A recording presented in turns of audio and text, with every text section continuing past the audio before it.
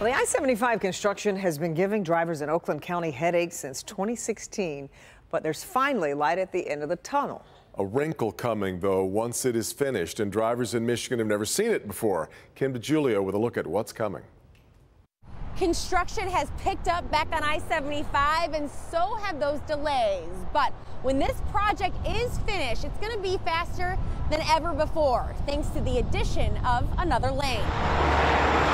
A true HOV lane is coming to I-75.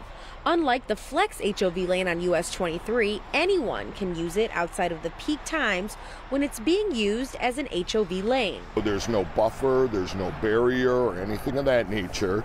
It'll be a general purpose lane that a solo driver can use. MDOT spokesperson Rob Morosi says it will be open this fall when construction wraps up. It will go in both directions on I-75 between South Boulevard and 12 Mile Road. It's really the most environmentally conscious way of adding capacity to a freeway. HOV, which stands for high occupancy vehicle, will accommodate cars with more than one person riding in them. At this time, Michigan is still waiting on further legislation on other HOV laws. Typically, motorcycles can use it, even if it's just a solo driver. We anticipate that will continue. But in terms of alternative fuel vehicles, that's to be determined. To accommodate carpooling, MDOT is building carpool lots along I-75 as well.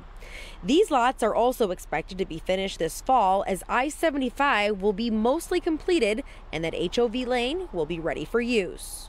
The tentative hours for those HOV lanes will be for the morning and evening commutes. For the morning between 6 and 9 a.m., for the evening between 3 and 6 p.m. Reporting along I-75, I'm Kim DeGiulio, Local 4. You probably know it's a no-no to drive solo in an HOV lane. There is no word yet on what the ticket for that would cost, because that decision will be left up to the state legislature.